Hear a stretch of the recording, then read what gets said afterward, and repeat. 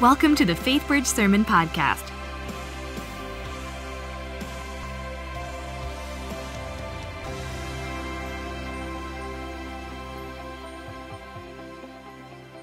I remember this as if it were yesterday. I was speaking to a group of middle school students, about 300 5th, 6th, 7th grade kids, and I wanted to get them excited about the church.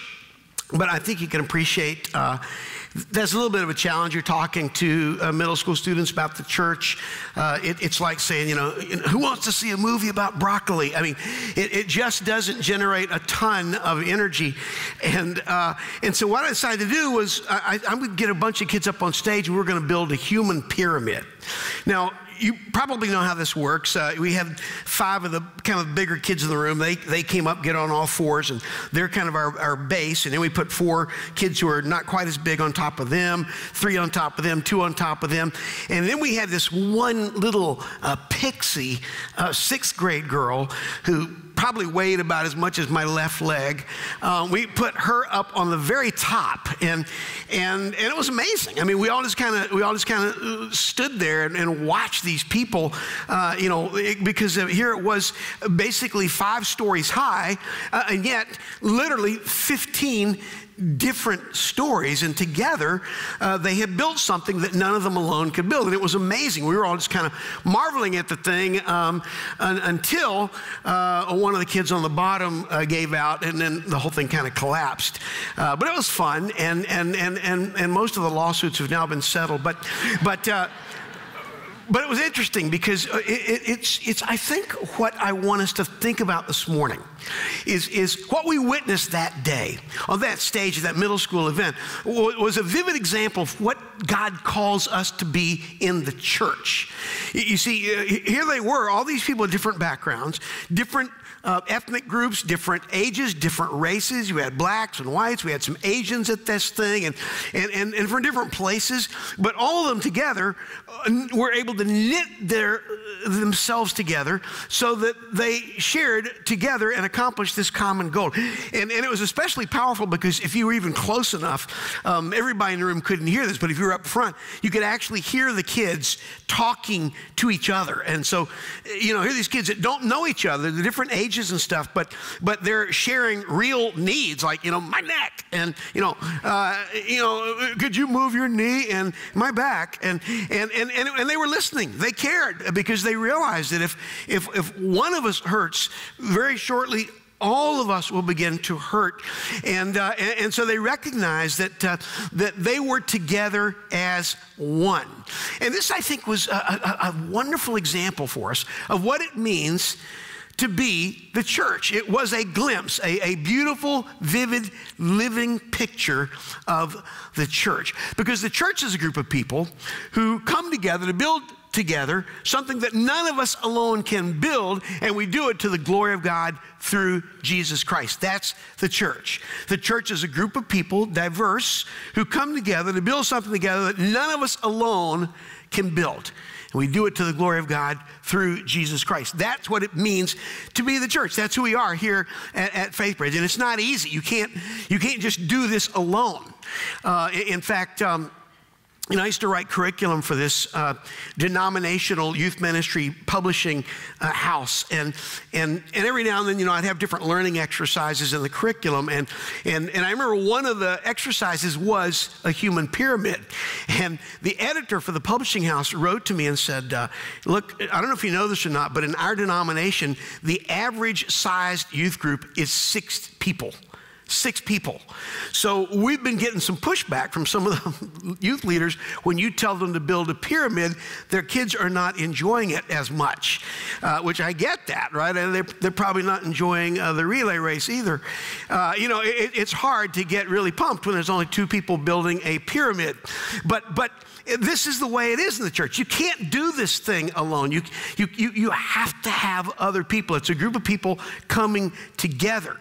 That's why we talked last week about this notion of eagerly, remember that word spousantes, eagerly maintaining the unity of the Spirit in the bond of peace. Just like with that pyramid, building this thing called the church, it requires a group of people who are willing to come together with a commitment to intention and sacrifice and cooperation. That's the vision Paul unfolds for us in this passage we began looking at last week in Ephesians chapter 4, verses 1 to 6. Now, last week, the question that we posed to this passage was, what does it mean to maintain the unity of the Spirit? What is the unity of the Spirit? This week, we're going to continue that conversation, but our focus is going to be on how. How do we maintain the unity of the Spirit in the bonds of peace? So if you have a Bible, let's return back to Ephesians chapter 4. You want to open it to Ephesians chapter 4. And if you don't have a Bible, you see these very cheerful people strolling down the aisle, loaded for bear. You'll raise your hand. They'll be happy to see that you get a Bible. And again, we'd love for you to have this Bible as a gift. You can take it home with you. Bring it back next week and read along with us. Ephesians chapter 4. This is going to be in the back portion of the Bible. I'm going to start reading it in verse 1. Ephesians chapter 4, verse 1. I, therefore, a prisoner for the Lord, urge you to walk in a manner worthy of the calling to which you've been called, with all humility and gentleness, with patience, bearing with one another in love, eager to maintain the unity of the Spirit in the bond of peace. There is one body and one Spirit, just as you recalled the one hope that belongs to your call, one Lord, one faith, one baptism, one God and Father of all, who is over all and through all and in all. And then skip with me down to verse 15. Speaking the truth in love, we are to grow up in every way into him who is the head, into Christ, from whom the whole body, joined and held together by every joint with which it is equipped, when each part is working properly, makes the body grow so that it builds itself up in love. I don't know if you probably don't think about this very much. I don't think most of us do, but every single movement, every single gesture that we make with our bodies requires a cohesive combination of muscles. So you can't have your arms saying, dude, we're going to go throw frisbee, and your hands say, oh, well, that'll be fun. We're going to stay here and play with our fidget spinner. The entire body has to work together. There has to be some cohesion. There has to be a unity. In fact, I actually found a website a couple weeks ago that said it takes 17 different muscles working together just to execute a frown. 17 muscles for a frown. If you want to ride a bike, that's 155 different muscles working together.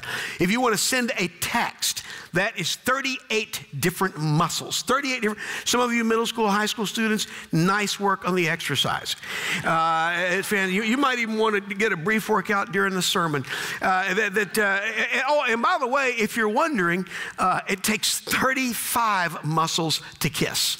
35 muscles to kiss. If you actually kiss while you're riding a bicycle with someone, that's practically a triathlon. It's unbelievable, just all kinds of exercise. But for your body to accomplish what you want your body to accomplish, it takes an intentional effort of diverse muscles and body parts working together as one body. This is precisely the image that the Apostle Paul gives us in Ephesians 4 when he describes a healthy church. He writes, speaking the truth in love, we are to grow up in every way into him who is the head, into Christ, from whom the whole body, joined and held together by every joint with which it is equipped, when each part is working properly, makes the body grow so that it builds itself up in love. What we're going to see this morning is that for us as the body of Christ here at Faithbridge and even beyond Faithbridge, in our other congregations, our other friends, members of the family in Harris and Montgomery counties, and even beyond the borders of our country, around the world, we as the church, we are called to maintain the unity of the Spirit, to build together what none of us alone can build. And for us to do that, especially in these contentious and fractious days, that's going to require us to exercise 4 key relational muscles. 4 key relational muscles. Look with me again at the text. Look at verse 2. With all humility and gentleness, with patience, bearing with one another in love, eager to maintain the unity of the Spirit and the bond of peace. 4 muscles: humility, gentleness, patience, and bearing with one another in love. Now let's take a look at each one. We'll begin with humility. Humility. Paul begins right there in verse 2 by saying, with all humility. For us to build that pyramid that morning with those middle school students, it was absolutely essential that some folks were willing to be down on the bottom. We could not have built something that we were trying to build. We could not have built that if everybody wanted to be the person on top. That's why Paul begins this passage, this verse, with these 3 words: with all humility. With all humility. And he adds that word all for emphasis, because he understands humility is the foundation for unity. Humility is the foundation for unity in the Spirit. To get a sense of what Paul's talking about here, it might be helpful to have a little sense of cultural context. In Greek culture, when they thought about the word humility, it was a term that was despised. It sort of meant this kind of servile, cowering. Think of a beaten down slave or a prisoner who simply no longer had the energy or even the hope to exercise any sort of protest. Think of a dog that's been beaten down and just kind of cowers at the hand of a brutal master. Remember Toto in front of Oz, just absolute, just total fear. That was their notion of humility. It was certainly not something to be respected, certainly not a quality to be desired. And to some extent, I think, if you think about it, in Western culture, we have in some ways embraced this same sort of idea. Our whole approach to success in work is to climb up the ladder, to work our way up the ladder, to claw our way to the top. I mean, read our tweets, listen to our conversations, watch our Facebook posts, think about our advertising campaigns, our social media. We are a culture that champions the put down way more than we champion the put up. We admire people who have attitude. We admire that. Paul writes in Romans 12:10, outdo one another in showing honor. Outdo one another in showing honor. Our national motto seems to be outdo one another, period. That's kind of where it stops for us. Jesus said in Luke chapter 9, verse 48, whoever is the least among you is the greatest. Whoever is the least among all of you, he is the greatest. And Jesus understood the bottom is no place for lightweights. Now, of course, humility has its counterfeits, as with all good things. And to understand the difference between true humility and false humility, I think it's worthwhile to observe that the way the King James Version renders verse 2 is, instead of using the word humility, it actually uses the word lowness. Lowness. And I think that's a pretty good translation, because true humility, lowliness. True humility is lowliness. It's being willing to go to the bottom. It's being willing to be low. That's true humility. But false humility is rooted more in an attitude of lowness. In other words, kind of an unhealthy self-loathing that poisons relationships and conversations and even congregations, because it says, I don't have anything to offer. Nobody cares what I have to say. I'm not, you fill in the blank. I'm not smart enough, young enough, pretty enough, cool enough, old enough, talented enough to do that. It's interesting. Look at verse 7. Paul makes it very clear in this 4th chapter of Ephesians that grace was given to each one of us. All of us, according to the measure of Christ's gift. You have something to offer. I have something to offer. All of us have something to offer to the body. In fact, in verse 11, Paul kind of zooms in on this idea by describing us as saints. Saints. That properly equipped and deployed, we can actually build up the body of Christ. Now, the problem with false humility is we are unwilling to accept ourselves as saints gifted by God. We look in the mirror, we look at ourselves, and we go, no, I'm a ain't, I'm a Kate. I can't really be used by God. That's not true humility. That's pseudo humility. And for God to do through our body of believers right here at Faithbridge what he's called us to do, we need a spirit-inspired humility that says, I can't, but Jesus can. Jesus in me can. That's true humility. And maybe you're here this morning and you're sort of disconnected from what God's doing here. You come every Sunday, but you really aren't that involved. And in part, it's because you're haunted by this weight of false humility. You're kind of timid about getting involved because there's a whole bunch of stuff you can't do. You can't sing. You're too young. You're not good at handing out bulletins or parking cars or being with teenagers or hanging out with little children, and so you just kind of step back and sort of let things happen. But of course, once you begin to realize that you can't do everything, that's actually step one towards true humility. That's what it means to appreciate the body, right? The toenail realizes it can't see. The kneecap appreciates the fact that it needs a nose to smell. The elbow appreciates that it's not going to be very helpful to butter your biscuit. That there are different body parts required for different things, and all of us has a role to play. That's why we have a body. We all need to do our part. With true humility, we don't focus on all the things we can't do. We focus on that which, by the Spirit's power in us, we can do. That's humility. And that's the first muscle. That's the first muscle we have to exercise to maintain the unity of the Spirit. Second muscle is meekness. Meekness. Paul goes on to say in verse 2, with all humility and meekness. With all humility and meekness. Now, again, you might wonder why I would use the word meekness. The English Standard Version, many of your Bibles probably use the word gentleness. I prefer the word meekness, and here's why. I think most of us, when we hear the word meekness, I think we are sort of put off by this. We hear the word meekness, it sort of reminds us of weakness, or geekness. And as we think about weakness, it sort of has this negative vibe. I think most of us generally don't think of meekness as a quality we really want to cultivate. It's just not one of those things we aspire to.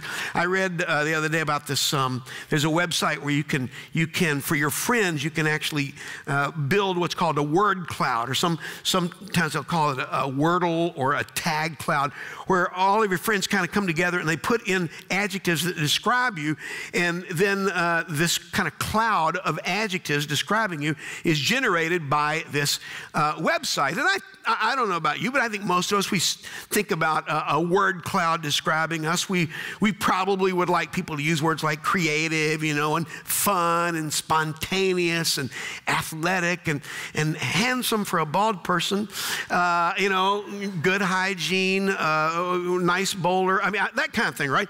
The point is, I don't think very many of us hope we wouldn't be scouring the cloud looking for the word meek, because we don't think that's that much something we want to cultivate. But that's in part, I think, because we don't fully appreciate the power of this notion of meekness. Meekness is kind of a fascinating word in the Greek language, because the word that the Greeks use for meekness is the very same term that was used to describe a wild animal that had been brought under control. In other words, meek is the animal that has the capacity, it has the power, the strength, and the passion to inflict real pain and real injury, but because of its obedience to its master, it brings those passions under control. So meekness is not about weakness, it's about an inner strength in the face of anger or insult or offense. It has the capacity to strike back.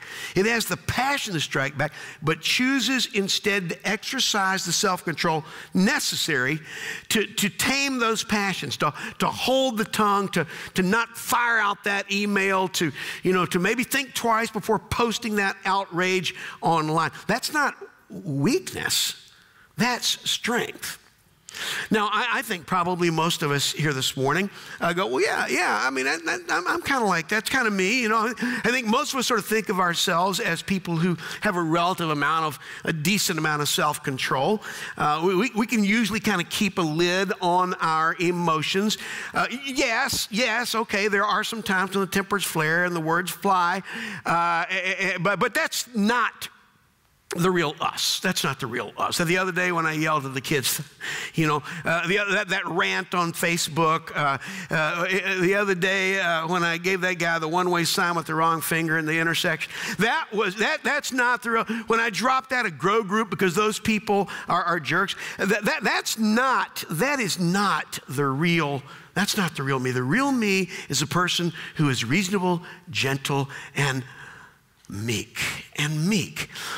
What Paul's suggesting here in Ephesians chapter 4 is if you really want to know whether or not you are exercising this muscle of meekness in an authentic way, watch what happens in the face of unkindness. How do you respond when you're provoked? What do you do when you find out somebody talked about you behind your back? How do you respond in anger? How do you respond to the offense? In fact, we'll just do a little experiment. We'll see how this works. This gentleman right here on the end. Will you come up here real quick? Just come on up here. There you go. Holy cow. You knew you shouldn't have come this morning. You violated law number 1. You sat on the front row. Good morning to you. Tell me your name. Noah. Noah? Fantastic, Noah. Duffy Robbins, pleasure to meet you. Noah, what I want to do is, first of all, I'm not going to do anything that's going to embarrass you, I promise, okay? What I want you to do is we're going to sort of simulate, I want you to pretend like I'm holding a cup of water, okay? So I'm now going to hand you my cup of water, okay? And you're going to hold it carefully, right? Because I need that water when I speak, because sometimes my voice gets dry, and that's a bummer, right? Okay, so let's say, though, that while I'm talking here in a frenzy of excitement, I gesture this way, and I bump your hand, and you spill my water, okay? Now, my children at home probably right now saying, Jesus, help Daddy have enough water. But you in an act of brazen carelessness, allow me to spill the water. So if I were to ask you, how would you answer this question? Why did water come out of that cup? Why did water come out of that cup? Because you hit my hand. Okay, see, Noah says, because I hit his hand. It's never our fault, is it, Noah? Okay, Noah, what I don't need is a lot of accusations. I'm a thirsty man, and I'm getting angry. I'm exercising meekness even now. No, that's not why water came out of the cup. I'm going to ask you one more time. Why did water come out of that cup, Noah? Because I wasn't holding it. Noah, now pummeled into submission, says, because I wasn't holding it tight enough. Yeah, you go, whatever, just get me off the stage. That's not why water came out of the cup. Now, I was doing this the other day, and this girl goes, well, I said, don't blame it on the well. But you know why water came out of the cup, Noah? It's because water is what was in the cup. Thank you very much. Thank you. You can have a seat. Thank you. Yeah. Let's give Noah a round of applause.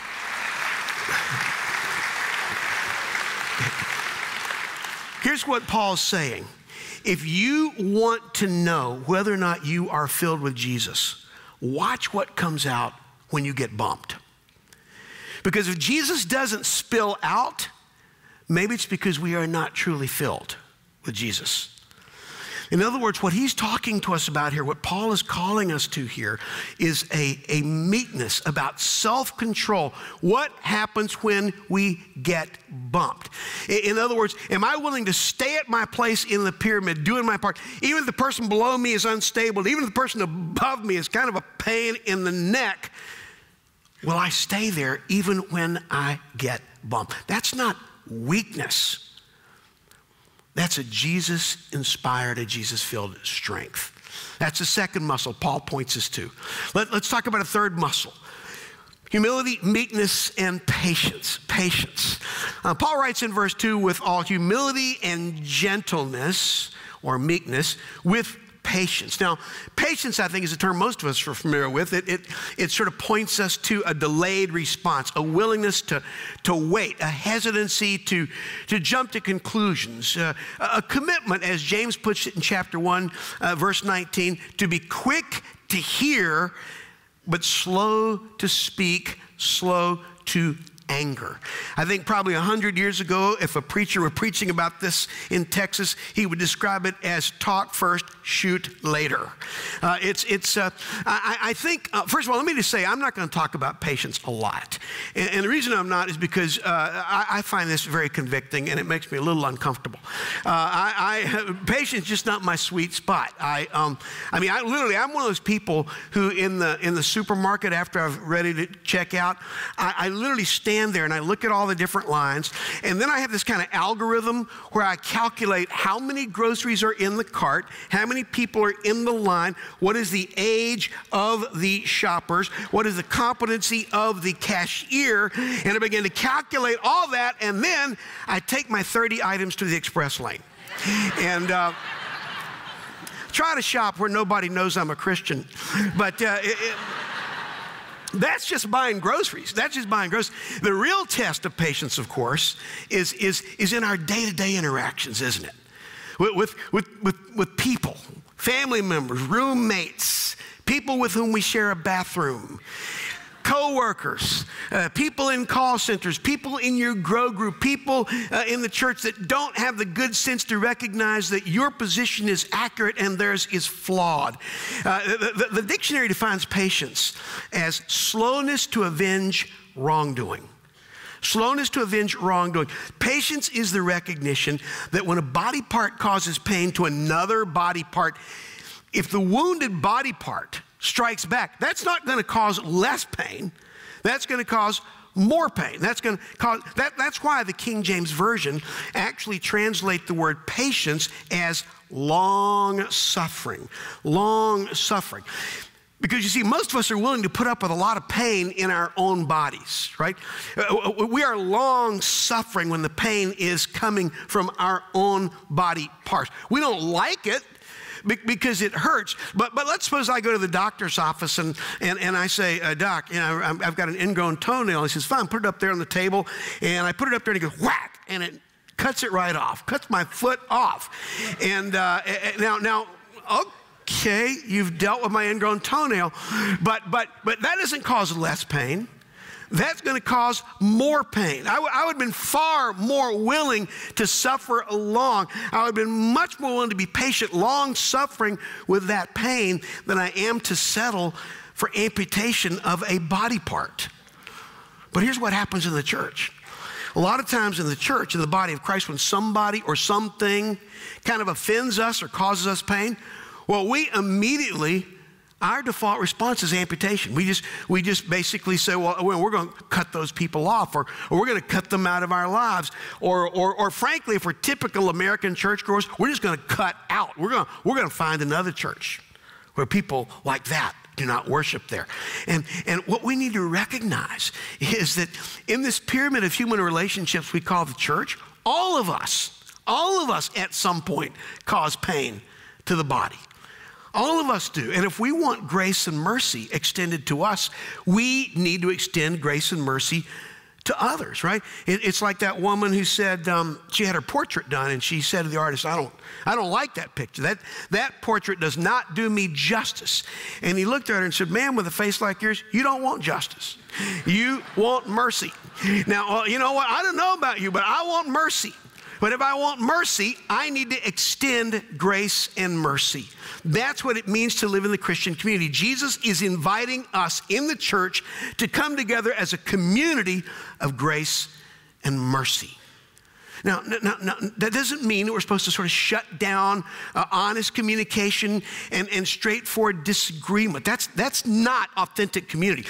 In fact, look at verse 15. Paul says, speak the truth. Speak the truth. That's important, even in our disagreements. But it's equally important that we always speak the truth in love. In love. Because we are to grow up in every way into him who is the head, into Christ. That's why Paul calls us to humility, meekness, and patience, long suffering. Which leads us to our fourth and final muscle, bearing with one another in love. Bearing with one another in love. And I have to say again, I actually prefer the word that King James Version uses here. It's the word forbearing with one another in love. Forbearing with one another in love. And the reason I like that term is it helps us to understand the difference between patience and forbearance. They're not the same thing. They don't mean the same thing. Patience is bearing with. Forbearance is bearing for, right? Patience says, I'm not going to get back at you. Forbearance says, I'm going to show you kindness. I'm going to actually show you kindness. I remember back when our daughters were just little girls, it was a cold winter night. Every parent has this experience where in the middle of the night, I'm awakened by some little voice yelling out, "Mommy!" And all of a sudden, I hear the sound of a little girl crying. And of course, being a devoted father, I immediately turned to my wife and said, "Your children need you."